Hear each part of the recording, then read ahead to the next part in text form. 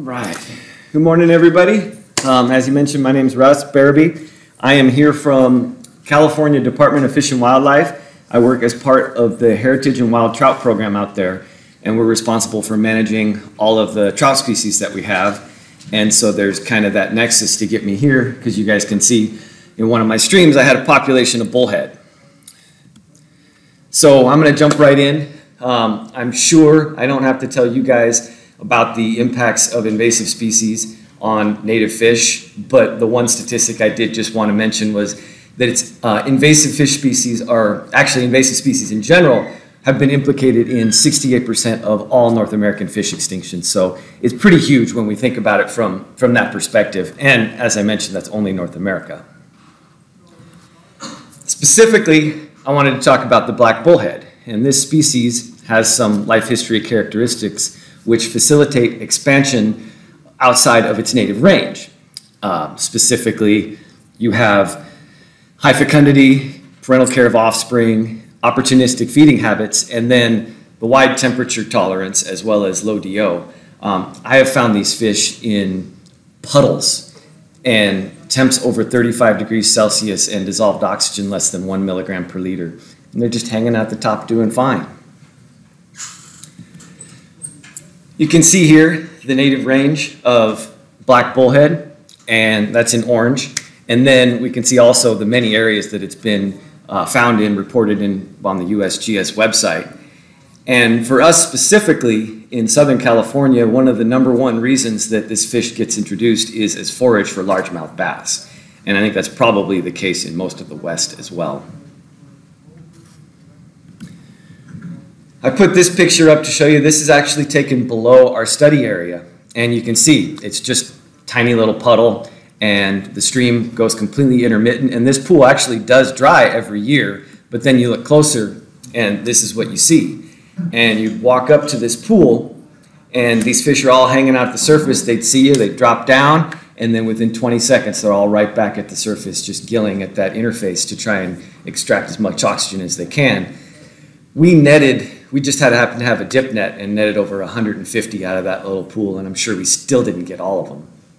But this is what got me thinking that this system that we're working in drains down into, it turns into a couple of perennial pools during the summer and the fall, and it got me thinking that these bullhead would be able to survive in there, and then once the system reconnects, then they would begin to breed, and then the problem would just get worse and worse. So the study area is located in northern San Diego County, and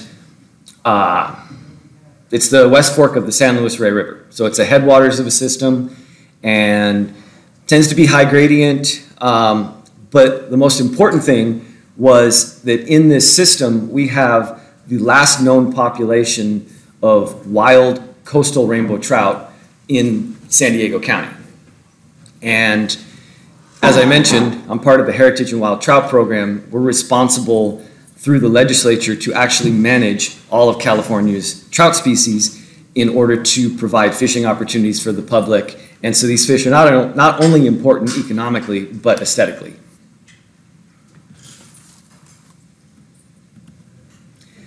I put this picture up here just to show you guys, because before I moved to San Diego, I just assumed that it was like LA and everything was just one big suburb and there were no streams left. And as I mentioned, northern San Diego County, it's actually fairly remote. It takes us 2 hours to hike into the upper pool, and we have trout species. You can see pool 1 on the left, and it's actually flowing in that picture, but then in late summer, early fall, it becomes just an isolated pool and the water kind of oozes out of that bedrock. And then there's another pool right there on the right. We used Promar collapsible minnow traps, and you can see this one here expanded. You know, they got a couple of fikes. They have a little place where you can put the bait with the zipper and a little string attached to them. But most importantly, the reason that we use these is because they're collapsible. We're able to take and fit 12 of them into a backpacking backpack and scrunch them down, and we actually found it worked really good to put them in a garbage bag, and then you could compact them even more, and then we'd still be able to fit our sleeping bag and stove and water filter and all that other all that other stuff in there and make sure that we could still function basically for 3 days and 2 nights. We used this Temptations bait. It ended up just being dumb luck that we went to the 99-cent store and we grabbed some bags of this and never tried another cat food bait. So there could be another one that works, but this one it did really good. So we did a preliminary study when we were down there one night trying to collect genetic samples, and we brought some of this bait, threw out some traps, and we ended up catching, I think it was over 30 in about 5 traps. So that made me realize that we had a problem, but it also made me realize that we had an effective way of removing these fish. So designed a study, but we set out with the 2 objectives, and the first one was just reduce the population. We've all dealt with invasive species enough to know that, you know what, this is going to be like mowing the lawn. We're going to have to come back and do this over and over. So make the objective simple. Let's just reduce the population. And then on top of that, go back using a depletion estimator and estimate the number that we think were initially there. So back to the study area map I had up earlier, and through initial work that we did with snorkeling, we knew that we had 16 perennial pools that were deep enough, held water, and then there was some sections that would flow well enough and there'd be little pockets of water that we could also go in and take care of.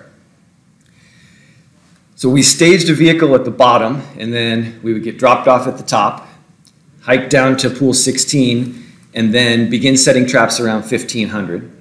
We'd bait each trap with approximately 15 pieces of cat food, and then we'd throw it into the deepest portion of the stream, tie it to a nearby tree, and then let it sit overnight so that we could hopefully catch as many of the nocturnal black bullhead as possible.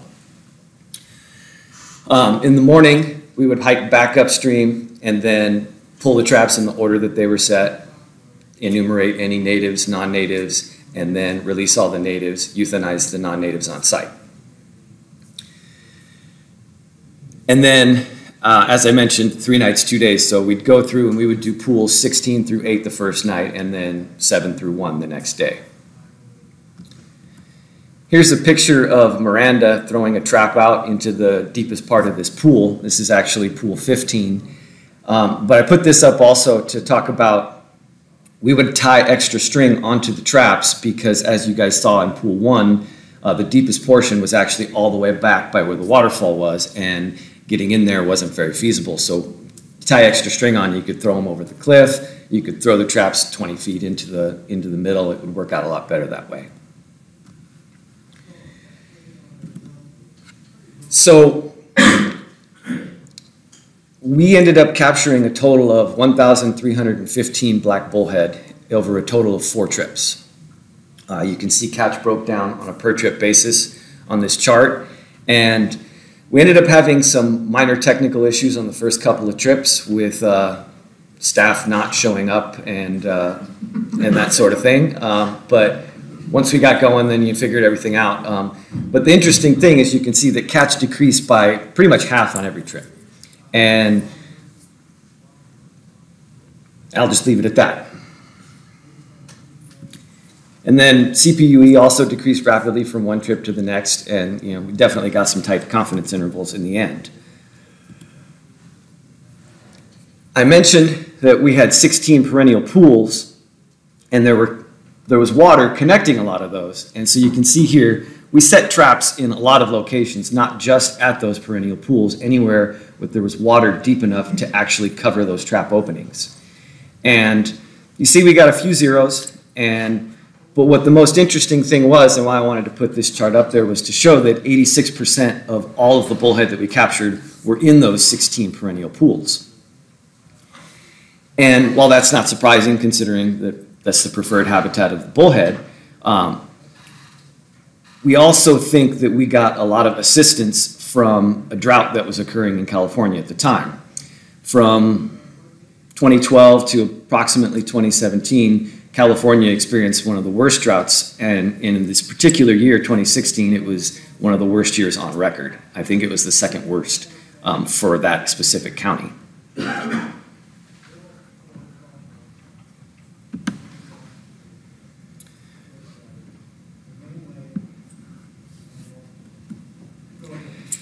And this picture here shows you guys what some of that connecting habitat looked like, where, like I mentioned, high gradient stream. You can see there's flow there, but really it's not really flow enough to support either trout or bullhead. So a lot of the habitat looked like this and prevented us from putting traps. So you had a lot of that area where you saw on the previous map that there was no traps were actually set. Here's a breakdown of catch within each pool. And I also thought this was interesting because you can see about 60% of all of the bullhead captured were in 3 of the lower pools. And these pools tended to be a lot wider than the rest, but they're also shallower, and there was very little riparian vegetation. And so these pools would also be a lot warmer. And I think that's the primary reason for that. But the other reason I wanted to put this chart up there was you can see that on trip number 4, we had it in purple on this, and we were able to push catch to 0 in 11 of the 16 pools on the 4th trip.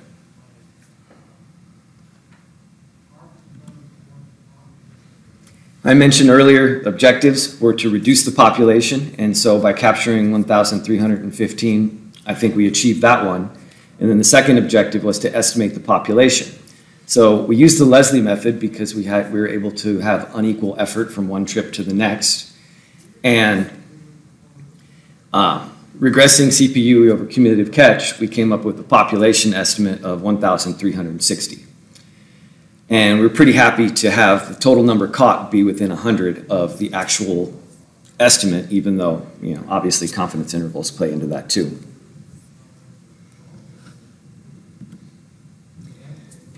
So it ended up that we found baited minnow traps set overnight proved to be extremely effective at removing black bullhead from the headwaters of a trout stream. In addition to decreasing the confidence intervals, we also saw that reduced catch, and we drove those numbers to 0. But one of the important things I wanted to talk about, which I'm not sure is a huge, I guess it could be relevant in Tennessee when we talk about the plenary session of the guys snorkeling. When we did this work, prior to doing this, we snorkeled the whole entire stream to enumerate the trout. And during that snorkel survey, we saw no more than 4 black bullhead in any of the single pools. But you can see how many we removed from each pool. And so that got me thinking that it could be really important if someone were to use this method and see an invasive species such as black bullhead and then think, oh, okay, we only got a couple, it's not a big deal. And you don't get out there and use something like night snorkeling.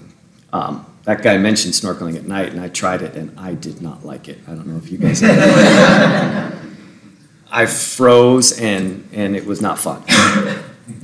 But this provides a great way to go ahead and, if you're, obviously, I don't know if this would work in a flowing stream in Tennessee, but it could be useful to throw out and actually get it, and then you have a non-lethal way of getting some fish in a trap, be able to possibly look at the problem. The other thing I thought was important was that these traps have multiple benefits to them. They're pretty cheap, about 30 bucks a trap, so I don't think that's very expensive in our fisheries world where a fish board can be over $200. And that's not the digital ones.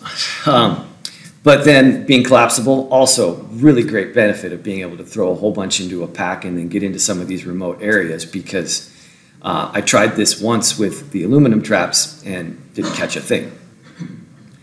And those were much more of a pain to carry. I also think another benefit, you're talking no training on these things, with all the stuff that we deal with. And then minimal hazards of setting a trap when you compare that to electrofishing or rope known. So, as I mentioned, multiple benefits. And then this is a picture of what I know is the upstream source of black bullhead in this system. It's a private property, and as you can see, they run cattle on it. We got permission from the landowner to be able to run traps on it in 16, 17, and 18. And in 16, we caught less than 100, I think it was 85. And then in 2017 and 18, we caught about 250 each. We ended up setting almost 30 traps in this particular pond. And I think part of the reason that we didn't catch nearly as many as are in there is you can see there's really dense stands of aquatic vegetation all throughout this pond. And for some reason, that seems to limit the ability of the bullhead to get to it. And it's possible that maybe setting 30 traps in a small pond like this is too many, that maybe we should go back and just try it with 10. But unfortunately, I did not get permission in 2019 to actually trap this. However, the good thing is, and I think I neglected to mention this earlier, in follow-up surveys that we did follow-up surveys running traps in all of the 16 pools as well as the entire area in 2017, 2018, and 2019, and we captured 0 black bullhead using the same technique. So even with this pond still having it, and with a high flow event in 17 and 19, when this thing overtopped a barrier just downstream, we still haven't seen any bullhead back in the lower system. And with that, I'd like to thank collaborators that you guys all know we can't do this work alone. Cal Trout provided funding, and then U.S. Forest Service provided actual staff, and then, of course, technicians who went out and actually suffered and hiked with me. And that's it. I'll take any questions. We have a few minutes for questions. Yes? I had a couple of questions. The minnow